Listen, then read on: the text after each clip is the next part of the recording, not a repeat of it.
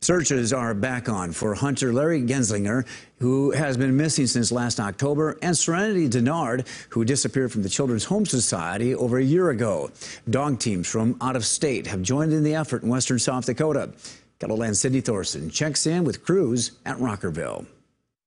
Since Saturday, Colt has been sniffing away to find any trace of Serenity. We basically kind of broke our areas down into 10-acre-ish grids, and the dogs are basically gridding out those acres, those areas, those segments to basically make sure that Serenity is or is not in those areas. But once they've come out of those areas are clear and we don't need to go back into them. Today, there are 7 different dog teams from Colorado, Montana, and Wyoming. By tomorrow, they're hoping to clear about 300 acres.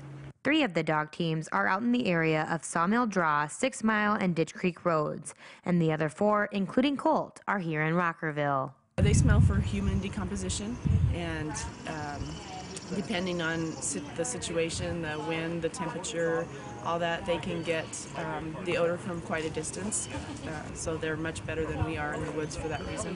Pennington County Sheriff's Office Search and Rescue and Rockerville Fire Department are also helping out with the searches. A special thanks to Pennington County for having us. They treat us like gold when we come, and they're a wonderful county to work for, and you can tell their heart's really in both of these searches.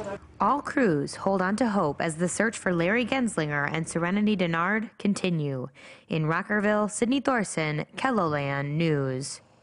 And as the weather heats up over today and tomorrow, teams will be closely monitoring the dog's health.